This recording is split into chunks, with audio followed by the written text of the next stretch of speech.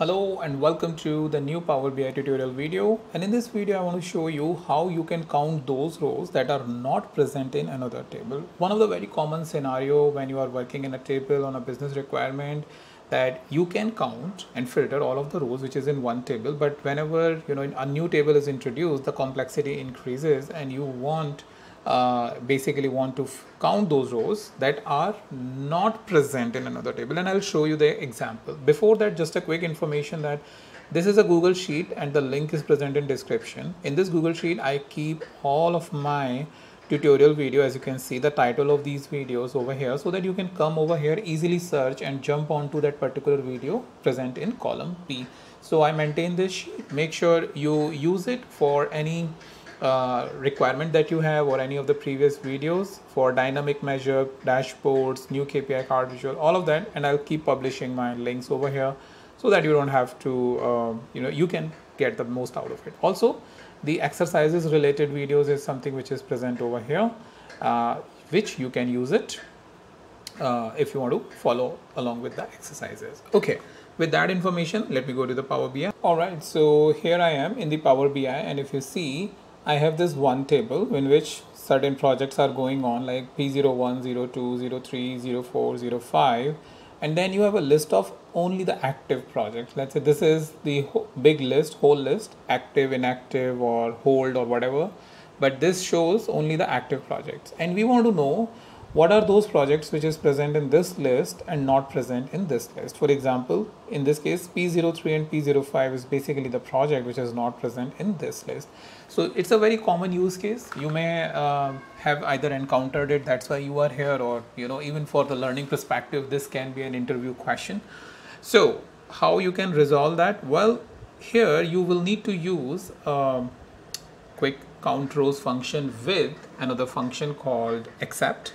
And let me show you what I mean by that. So I will say row count is equals to, and first of all, okay, this is creating it over here, fine, not an issue, because I'm anyway creating a measure.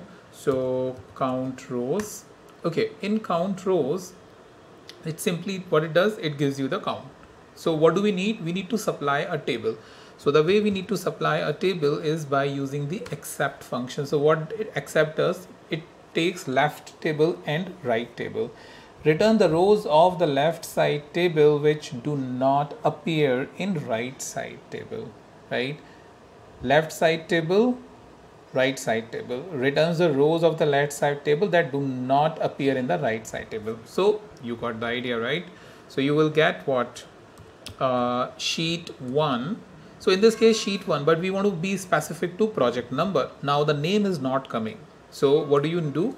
You basically then use values function and then use sheet 1 project number, comma, yeah, values is closed, right? Yes, and values, sheet 2 active project, close this, close except, close count rows. Okay, and let's hit enter. So that is what it is going on in a scenario like this, where you use a table function along with the count rows function to get an output like this. Okay, now if I create a KPI card and I click on row count, what it gives me? 2, P03, P05, right? So this is a very straightforward scenario with a small data set. I thought of give it to you so that you can implement it wherever in thousands or millions of rows you have, and you have to do that quick counting of values appearing in one table but not appearing in another table, which is common requirement, right? So whether you want to count entire row, then you don't have to supply the name, like over here I have supplied the project number because I wanted to do a specific count based on a specific column. But if you want to do it on an entire table, then you just supply the sheet 1, sheet 2, and no need to supply the values. In that case, it will check all rows and give you the count. The only thing to take care is that when you do that, it is a very process intensive, or it will take a lot of resources, because you can see it has to scan each row, compare with another row table, and from another row scan that, and then return you the output true, false, or give you the number when we are doing the count rows.